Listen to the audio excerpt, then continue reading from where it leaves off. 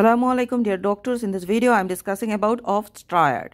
So first, congenital toxoplasma. The triad is that chorioretinitis, intracranial calcification and symmetrical IUTR. Next, congenital varicella syndrome.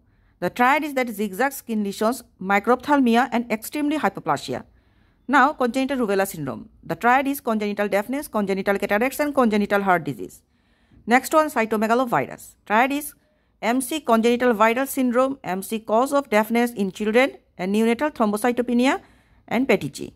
Now, cervical insufficiency. The triad is pregnant 18 to 22 weeks, painless cervical dilatation and delivery of the viable fetus.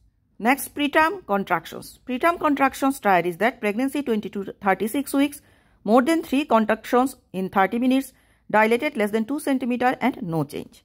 Next one, magnesium toxicity. Triad is preterm liver tocolysis, respiratory depression and muscle weakness. Next, beta agonist. Triad is that preterm liver tocolysis, hypokalemia and hypoglycemia. Next one, calcium channel blocker. The triad is preterm liver tocolysis, hypotension and myocardial depression. Next, indomethacin. The triad is that preterm liver tocolysis, oligohydramnios and PDA closure in the utero. Ruptured membrane triad is that posterior fornix pooling. Fluid is nitrazine, that is phenothiazine, and glass slide drying, fan. And chorioamnionitis, the triad is rupture the membrane, maternal fever and no UTI or upper respiratory tract infections. This is all about.